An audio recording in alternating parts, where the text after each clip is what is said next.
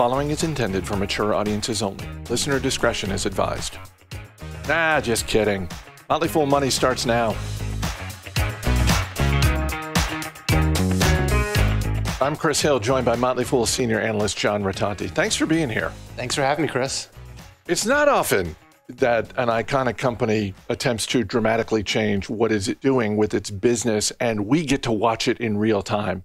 But that appears to be what is happening right now with Ford Motor, because CEO Jim Farley is looking to separate the EV part of Ford's business. My hunch is if he could wave a magic wand, he would just spin it off. I could be wrong about that, but at a minimum, John, it looks like he's trying to orchestrate it so that investors can see very clearly within the company what the EV part of the business is doing, how it is growing, how it is spending money. There are a couple of things I want to get to, but first, what do you think of what Jim Farley is attempting here? Why do you think he's trying to do this? Chris, I think this is brilliant for several reasons. One is the market is rewarding EV companies, and rightly so, with higher valuation multiples. EV companies are seen as less risky because that's the way the industry is moving, for sure. We know that for sure.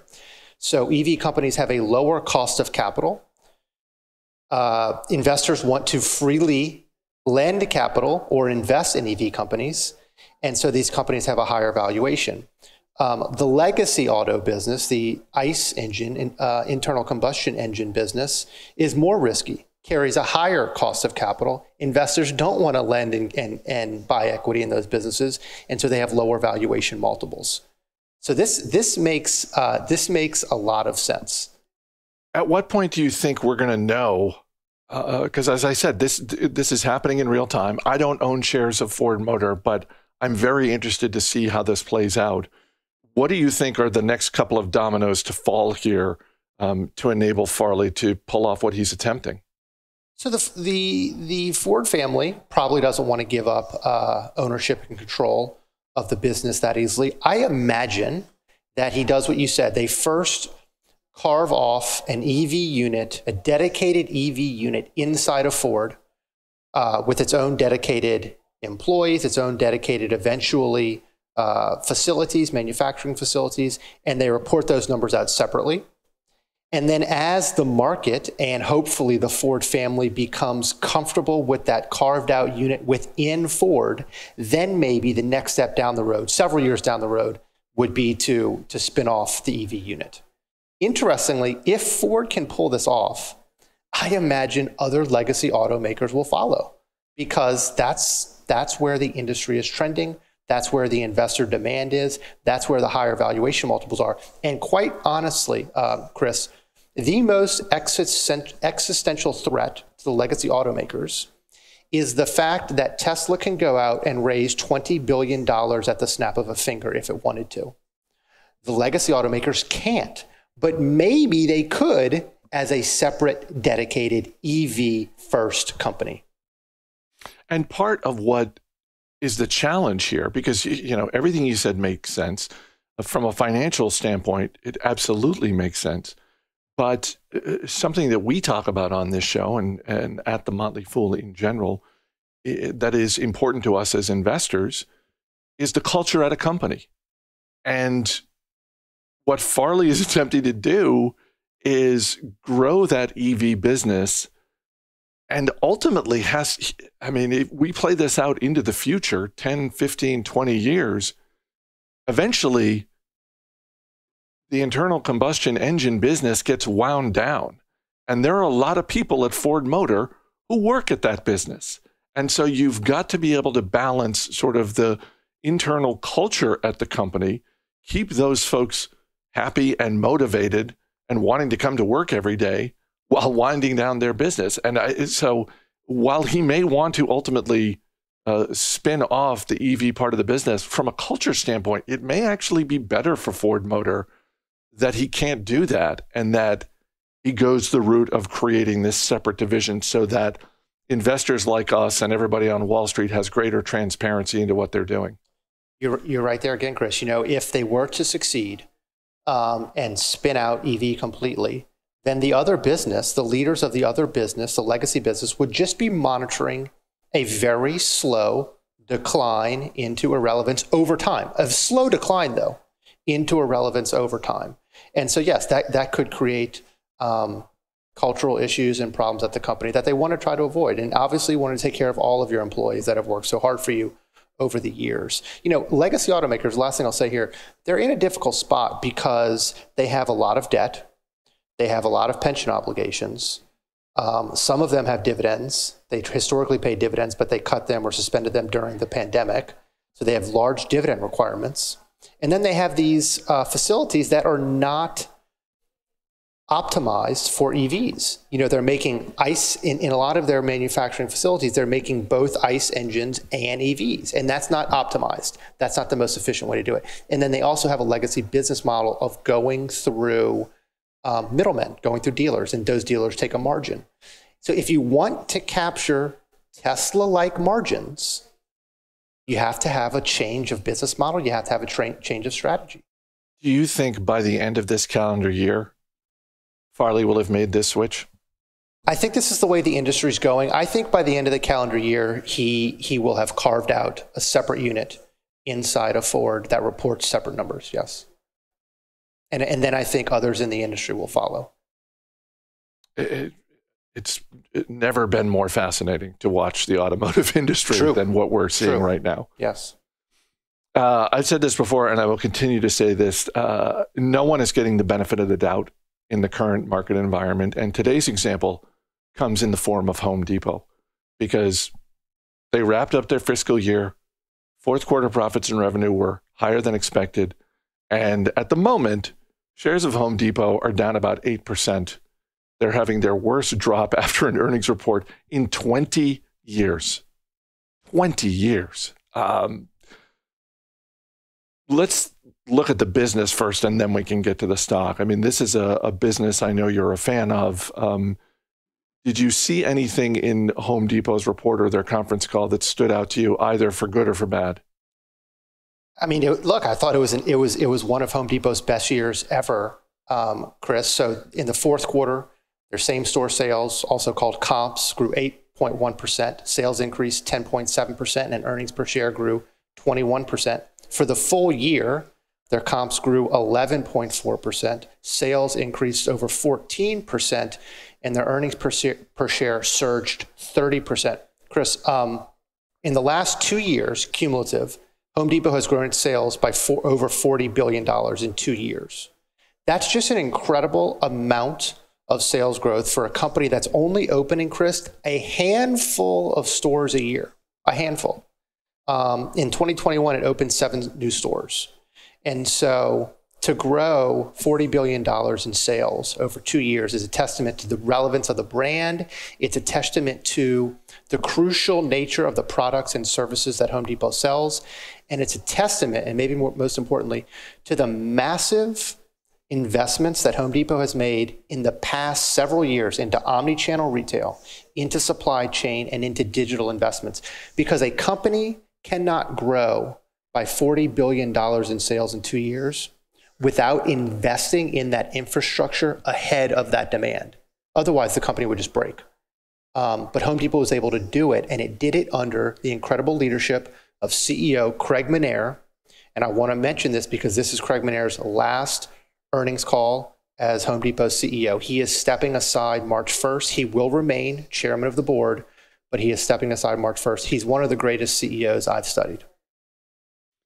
I was going to say, Ted Decker, who will be the new CEO, has his work cut out for him. He's been at the company for a while, so presumably he was picked for a reason. I'm glad you mentioned the store count, because when I was looking through some of the information this morning, I did have that thought, just sort of like, I don't remember the last time I heard anything meaningful about Home Depot coming out and saying, and this year we're planning to open 30 new locations. You know, it was one of those things where I was like, they're not really growing their store count, are they? And in fact, they're not really doing that.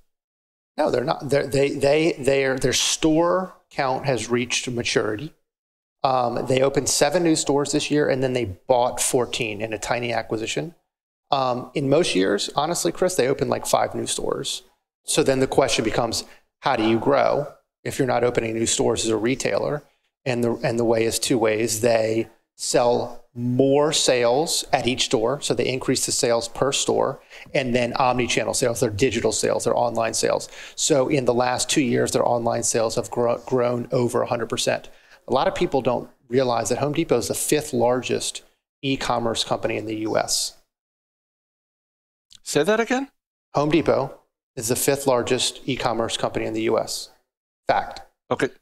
Well, when you say a lot of people, you can include me in that, because I knew they were doing well. I knew they've been investing in the omni-channel. I wouldn't have put them 5th overall in the country. Yeah. No, they have a massive digital sales channel. And then those stores actually are the hub for a lot of those deliveries, because 50% of their sales are fulfilled by their stores. So their store count is actually a competitive advantage. You did ask me if I noticed anything that would send the stock down, whatever it is right now, 7% or something. You know, not really.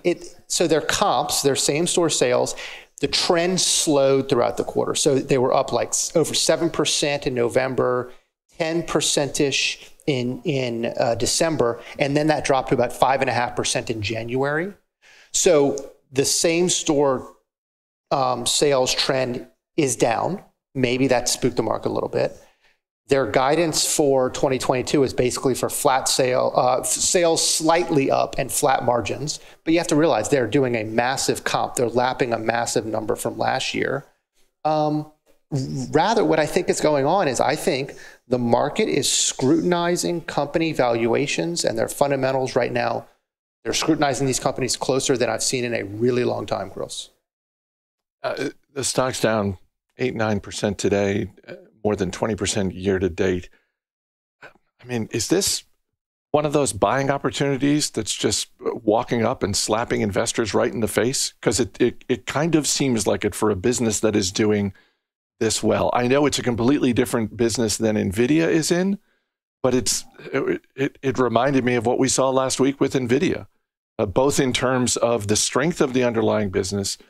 NVIDIA with, by their own admission, greater growth prospects for 2022 than Home Depot is saying.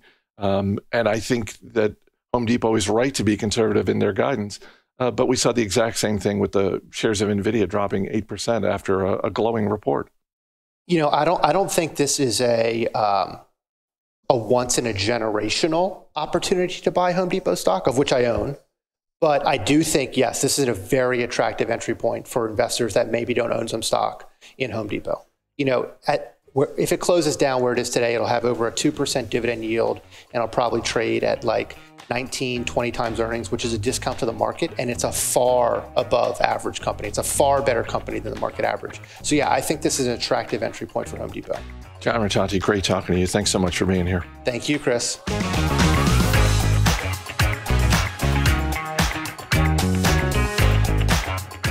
Now that we are well past Valentine's Day, the dynamic duo of Alison Southwick and Robert Brokamp are tackling the financial planning challenges for those flying solo.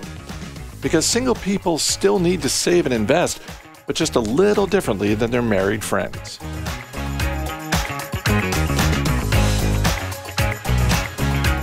In the last 2 weeks, we talked a lot about how to manage money as a couple. Not just how to communicate better, but also how to then tackle your goals together. Well, guess what? Now it's singles night at La Discotheque Motley Fool. Yes, today we're going to talk about the unique financial challenges of being single and how you can take steps to come out ahead. I'll start off by saying that the system was not created to benefit single people. So before we get into the depressing stuff, I want to highlight a recent study from the London School of Economics. They found that single women are actually happier and live longer than hetero married women. Single men, I don't have any good news for you. You are less happy and less healthy and make less money than married men. So whether to get married or fly solo is a personal choice, but it has financial consequences. Now let's start looking at 3 financial challenges of being single. First of which is that singles make less money. How bad is it, bro? Well, it's pretty bad. So according to a recent study from the Pew Research Center, single men make a whopping $21,400 less than men with a partner. And the difference is smaller for women at $8,000, but single women still earn less. And this isn't an outlier. A 2017 survey from TD Ameritrade found that single workers make $8,800 less than their married counterparts. And get this, a 2004 study published in the American Economic Review looked at identical male twins and found that a married brother made 26% more than his single twin. So what explains these differences? Turns out there could be a few reasons. According to the Pew study, single men are less likely to have a job, which certainly affects your ability to earn an income. On the other hand, single women are more likely to have a job. But what's true for both women and men is that singles are less likely to have a college degree, and education is certainly highly correlated to wealth. And there are also some sort of behavioral speculations. So you could ask, does making and having more money make you more attractive to potential mates? And then there's the evidence that getting married is kind of a financial kick in the pants. It serves as a wake-up call to get serious about money. And people actually start earning more, advancing more in their jobs, and saving more money after they get married. In fact, here's the final line in that study, which found that married twins make more money. Quote, "Our results suggest that marriage causes men's wages to rise." Now, the next challenge to being single is that it's more expensive to be single because you're not sharing the financial burden of things like housing costs, utilities, pets, furniture, appliances. But not only is it a matter of not going Dutch on a lot of things, but in some scenarios, single people are discriminated against. Isn't that right, bro? Yeah, and some of it is built into the system, and some of it is due to just some people having preferences for one reason or another. For example, some studies have shown that landlords favor married couples over single renters. As for the systemic issues, there are several examples, but one is healthcare. A worker can often add their spouse to their insurance plan. They'll likely pay more, but depending on the plan, the cost won't double. And then there's Social Security, which is generally based on work history. However, with couples who've been married for at least a decade, one spouse could never work a day in their life and still receive benefits just for being married to someone who worked.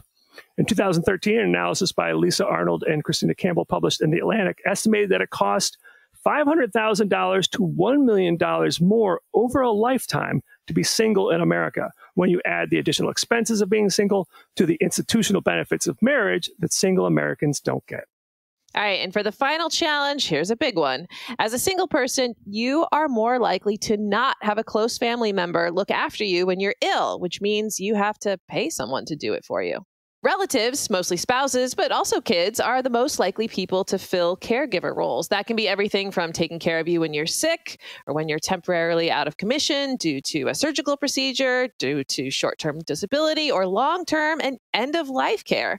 This kind of care doesn't come cheap, even though so many spouses and kids do it for free. How expensive are we talking, bro? Well, it can vary widely depending on what someone needs. But, when a single person is sick or incapacitated, they may have to pay for a range of services. I mean, it could go from DoorDash to lawn care to cleaning services to a home health aide, which is, a health expert coming to your house and taking care of you. And that'll cost $15 to $25 an hour, depending on where you live. And if you need it for the whole week, you're talking $700 to $1,100 for that week. And then there's long-term care. And frankly, the majority of Americans will need some type of care at some point in their lives. Around 90% of home-based care is provided for free by friends and relatives, who in most cases are kids or spouses. If you have to pay for long-term care, it'll cost between $50,000 and $150,000 a year, depending on what you need and whether it involves going into a nursing home. And here's another situation where married Americans have an advantage. Under the Family and Medical Leave Act, eligible employees can take up to 12 weeks off to care for parents, children, or spouses with serious health conditions. It's unpaid leave, but your job is protected. However, you can't do it for a partner, friend, or sibling, and they can't do it for you. Okay, enough with the depressing stats. Let's get into problem solving here. You could always go out and just marry someone for their money. No one has ever regretted that decision. It always works out. Always works out. But aside from that, what can a single person do? So let's start with the boring advice first, huh? Yeah, so it's basically you get your financial ducks in a row. And I know it's boring advice, but it's just a fact. And it starts with working to overcome the financial disadvantage of not sharing expenses with a spouse. So that could include anything from getting a roommate to just being extra careful with your spending. And you do have to be careful because a single person, frankly, has to save more. They should have a good size emergency fund because if they're unable to work, they won't be able to rely on a spouse to bring home the bacon. And due to the way Social Security is designed, a single person actually has to save more for retirement. This was illustrated in a report from T. Rowe Price, which estimated that a single person with an income of $100,000 should have $1.1 million saved by age 65 to retire. But a married couple in which only one spouse worked, also with a household income of $100,000, needs to have just $850,000 saved. That's $350,000 less than what the single person needs. Unfortunately, even though single people should be saving more, most surveys indicate that a single person is actually less likely to be saving for retirement than a married couple. While one financial benefit of being single is that you don't have to compromise with anyone else on spending, where and when you want to retire, or even where to put the thermostat, there is the challenge that you don't have anyone you can lean on to help you manage your finances. Or do you, bro? Well, most couples do share the household chores, and that includes the financial chores, right? And the most common arrangement is that one spouse handles the day-to-day stuff like paying the bills, while the other handles bigger picture stuff like investment and retirement planning. But if you're single, you have to do all the things. So you have to learn more than someone who's sharing the task, and you have to devote more time to doing them. That said, you can get some help. And that could be from a traditional financial planner or from a daily money manager. And these are people who can pay your bills, manage your paperwork, set up a budget. Some specialize in working with people who are running a business. Others specialize in working with senior citizens or maybe people with disabilities. And you can learn more about what they do and if there are any in your area by visiting aadmm.com. That's the website of the American Association of Daily Money Managers. And while I don't often recommend discussion boards because, frankly, they can be a hot mess of bad information, there are some good ones, including here at the Motley Fool. We have hundreds of free discussion boards. Another place to go is bogleheads.org. These are people who are big fans of Vanguard and John Bogle, the founder of Vanguard. I would say Reddit can be more of a mixed bag, but there are 3 subreddits that seem to be well moderated and very popular: the personal finance, the financial independence, and the financial planning subreddits. And really the benefit of going to discussion boards is that basically it gives you a community of people to whom you can ask questions, bounce ideas off of, get second opinions, those types of things.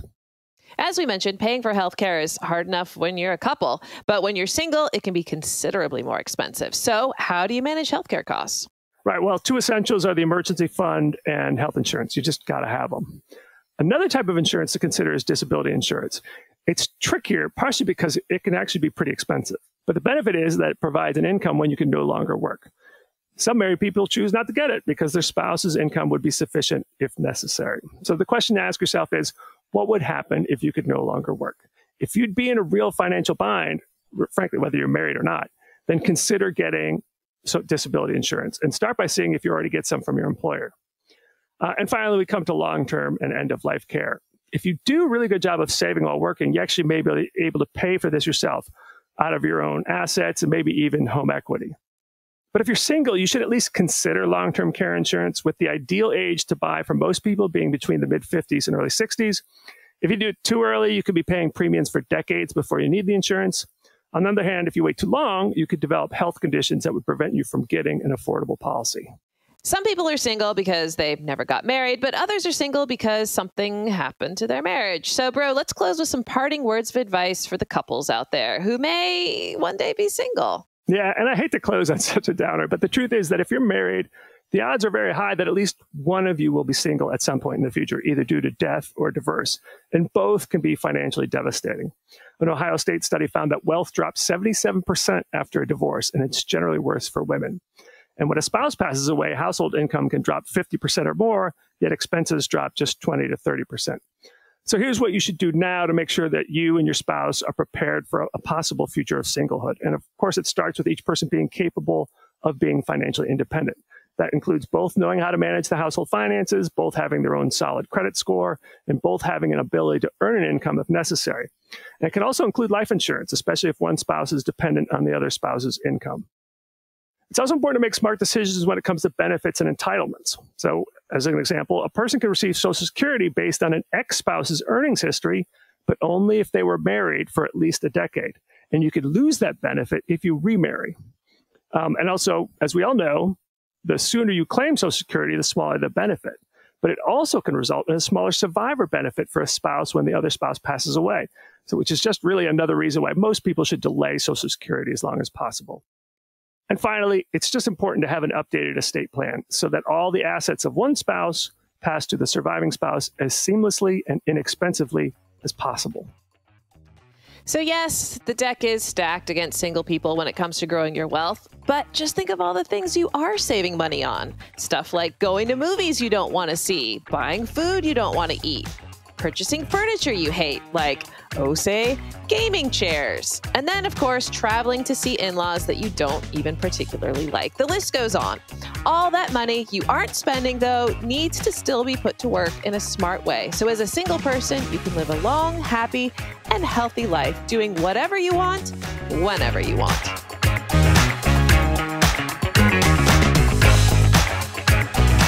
That's all for today, but coming up tomorrow, a closer look at Airbnb with Professor Makran Modi. As always, people on the program may have interest in the stocks they talk about, and the Motley Fool may have formal recommendations for or against, so don't buy or sell stocks based solely on what you hear. I'm Chris Hill. Thanks for listening. We'll see you tomorrow.